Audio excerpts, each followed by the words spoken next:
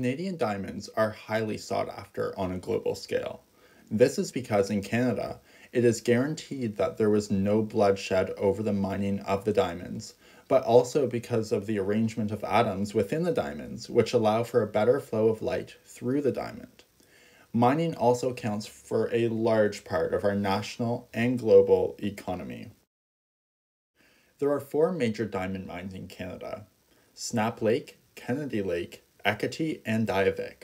All of them are located in a cluster just a couple hundred kilometers north of Yellowknife.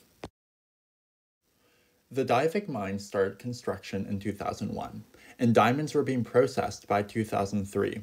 Prior to its construction, an agreement had to be signed between 5 indigenous groups: the Lutselk'e Dene, the Yellowknives Dene, the Tliko government, the Kitikmeot Inuits Association, and the North Slave Métis Alliance. $1.3 billion was spent building the mine between 2001 and 2003. Infrastructure built with this money includes a kimberlite ore and diamond recovery processing plant, offices and housing for several hundred workers and staff, utilities, fuel and explosive storage, an airstrip, a containment area for contaminated kimberlite, a maintenance shop, and much more. Lots of this infrastructure was built on Lac de Gras. According to the Bedford Mining Alert, as well as the Mining Watch Canada, one of the biggest problems that faces mining companies in Canada is acid mining drainage, or AMD for short. And once AMD is started, it can cost millions of dollars to fix and persist annually, sometimes for several hundreds of years. These mines take up a huge amount of space and can greatly impact the land around it. The effect of these mines are felt even hundreds of kilometers away through certain chained ecosystems. The AMD in water can poison a water supply, directly affecting any aquatic inhabitant in the surrounding area, as well as humans that rely on the water and the general area for a reliable source of clean water. On top of this, 2 keystone mammals are affected by this: the Bathurst caribou herd, as well as the Barren Ground grizzly bear. This construction made the local grizzly population in the area become vulnerable.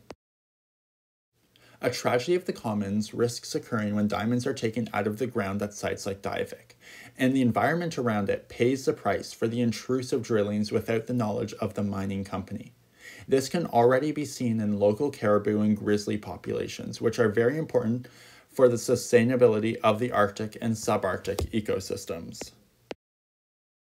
The Diavik mine is owned 60% by the Rio Tinto Group based in Australia and 40% by the Dominion Diamond Corporation based in Belgium.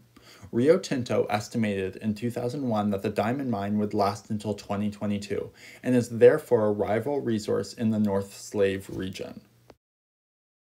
So how did Diavik manage to get a place to mine in the center of such a meaningful place, especially for the surrounding indigenous communities? As was previously mentioned, an agreement was ratified between 5 separate communities on an individual basis.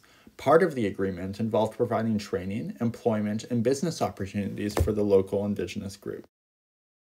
Of the 997 employed people, 485 lived in the Northwest Territories, or the Kitikmeot region of Nunavut.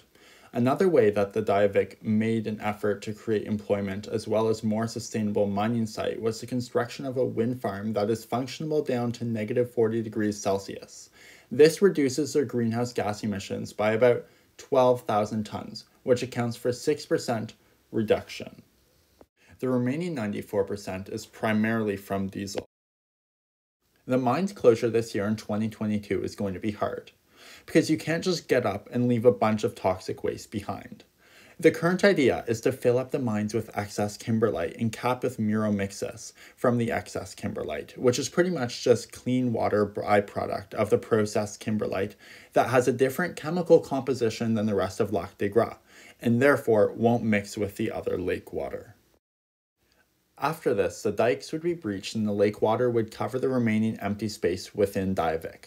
The top 40 meters of the water is expected to be stable enough to support local freshwater life and terrestrial life, but anything less than 40 meters in the lake can't be spoken for.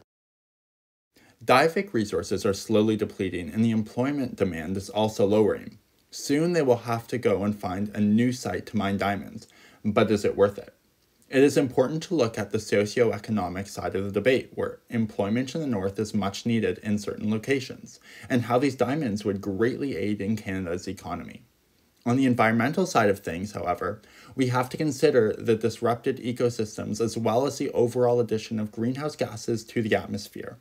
We are at the point where every action done against the environment has tremendous impact that are felt globally, and we have to really consider if it is worth it to continue mining in this method.